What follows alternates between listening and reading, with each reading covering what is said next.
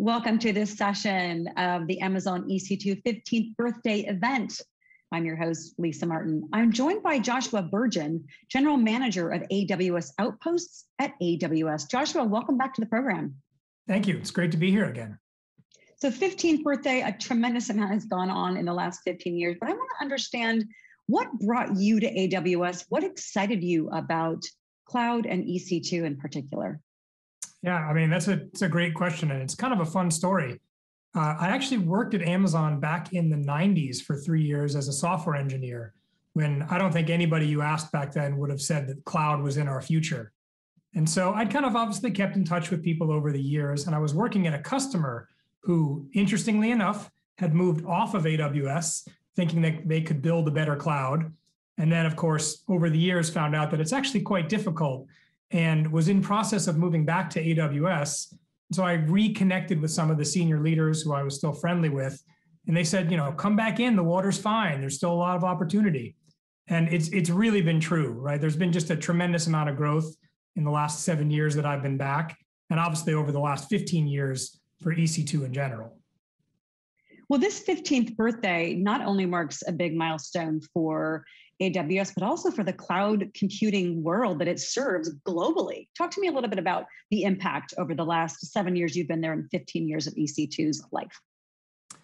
Well, I mean, we've really been transforming every industry that you could possibly imagine, right? As everyone's had to develop a plan to move to the cloud to take advantage of the opportunities for innovation, for cost efficiency, for developer efficiency, for operational improvements. And so EC2 is one of the foundational services inside of AWS. And a lot of things are built on top of it. And so it's been really great to work with all of these different customers in financial services and telco and gaming, healthcare, you name it, all around the world. So 15 years ago, EC2 obviously started quite small. Can you talk to us about some of the early trends that are emerging from the hybrid space? Yeah, I mean, we're fond of saying here that it's still day one. And that's very true for the Outposts and the hybrid business in general at AWS. The early trends, if I had to kind of bundle them together, would be that, first of all, people are operating in more places than they ever thought they would have to. These are big customers, manufacturing, telco, healthcare, public sector customers, people in gaming. They serve customers around the world. That's a trend that's kind of irregardless of industry. That's what we're seeing. And so, of course, having an Outpost available everywhere, we're up to 60 countries now, having local zones in many countries, which we hope is our long-term plan, having wavelength zones with lots of partners, that's why we're doing those things, because customers are telling us that we need to operate everywhere. It's actually the reason we went from 3 availability zones in one region 15 years ago to 25 regions and 80 availability zones. And of course, hybrid is building on top of that. The other thing we're seeing, real specifically for hybrid is low latency, local data processing, and data residency. Across every industry, those are the needs that are driving people to adopt hybrid technology, and they're the ones pushing us forward here at AWS to innovate on their behalf. Talk to me about some of the innovation in the last few years alone that customers are helping drive, where those regulations are becoming more and more critical. We're seeing more importance on security and ensuring that customer data is secure, protected, but also accessible. Yeah, absolutely. I mean, we're fond of saying at AWS that security is job zero. We take it incredibly seriously, even though, of course, it's a shared responsibility model where we secure the underlying infrastructure and then provide tooling and services on top of that for customers to create the level of security that's appropriate for their application. Obviously, a government workload or a banking workload is different than a mobile game, even, of course, as customer data needs to be secured in all situations. So with Outposts and with local zones, what we're giving people the ability to do is ensure that their compute and their storage are in whatever country or municipality or city or state that they need them to be. So you could take something as diverse as a bank or a healthcare company where they might need to have that compute and storage literally in a specific facility because of regulations or in a specific state. That's kind of happening around the world. You also see something you might not have thought about, but customers in the iGaming space, so that's mobile betting, Tipico and FanDuel are a couple early examples of those for Outposts, where as it becomes legal, at least in more states in the United States and more places in Europe, the regulations are requiring that the cloud computing, if they want to use it, is placed in a specific place. So the only way you can do that is either, of course, if we had a region everywhere, which we don't, or if you have something like Outposts. Otherwise, you'd be forced to revert to like a bare metal solution and kind of take on all that heavy burden yourself. Your developers would be more, less efficient because they'd be using AWS in one place and bare metal kind of hardware somewhere else. So, it's still really early, but I've been pleased to kind of see that kind of adoption across those diverse industries. It is really early, as you said. The philosophy at Amazon AWS is it's day one. Give me some feedback from customers now, where we see a lot of different reports that suggest where businesses are, enterprises are in terms of cloud adoption. What are some of the things that you're seeing where you really think hybrid is going to be an absolute game changer? Yeah, one example that comes to mind is telco, which is one of the biggest industries with the smallest amount of cloud adoption to date.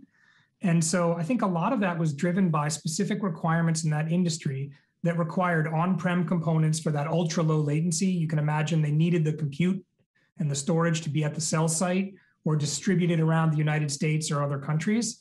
And so that's where you have examples now with Dish Networks, where we just announced a strategic partnership with them.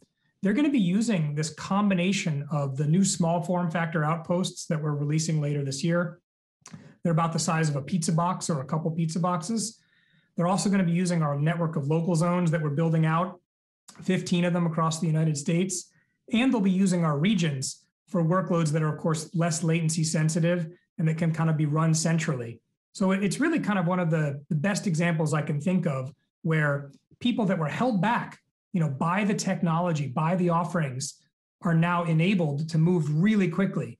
And so I think you're going to see a lot in that space and other industries where before they had to kind of not move to the cloud because a portion of their workload needed to remain on-prem. And now we're delivering a continuum of offerings, including, to the very smallest locations. Let's look forward into the next decade as barriers to adoption are being removed daily. You mentioned Dish Network. I saw that they're going to build their core 5G network on AWS. That's huge. That's a big signal for the telecommunications industry. But what are some of the things that you think we're going to be able to open this book and there may be a crystal ball in the next decade and expect? Yeah, if I had a crystal ball, my roadmap would be perfect. Wouldn't it?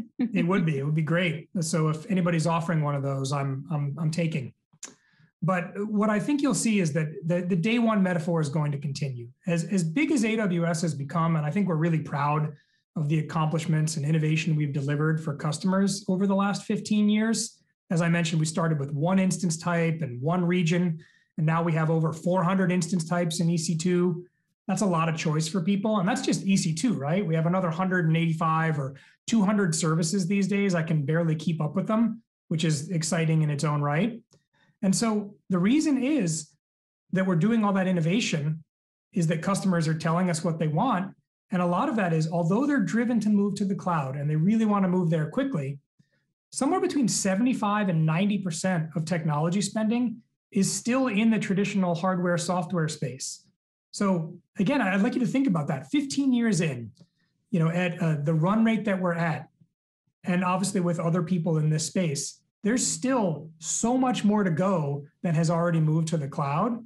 So I think you'll see more new instance types, more locations, more form factors, from Outposts, and us using Outposts to deliver infrastructure like local zones and wavelength, which are built on top of Outposts. And so we don't force people to pick and choose between moving to the cloud and running the kinds of workloads they're already running. Right? We want to be driven by the customer, not force them into a narrow way of working that we think is best. That's probably the hallmark of AWS, is giving people the choice. They can use EC2 and manage their own databases. They can use RDS or one of our 14 purpose-built databases, depending on what their application needs.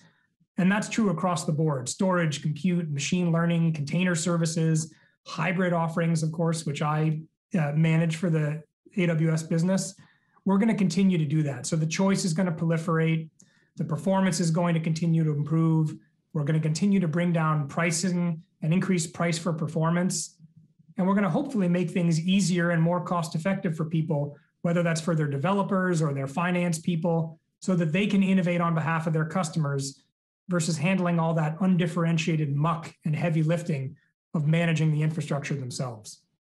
That customer centricity has always been key to AWS. And to sum up what you said, I think we can expect to see a ton more from AWS announcements, customer-driven choices for customers. Joshua, thank you for joining me today. Happy 15th birthday to Amazon EC2. Thank you so much for having me. It's great to be here. For Joshua Burgin, I'm Lisa Martin. You're watching theCUBE.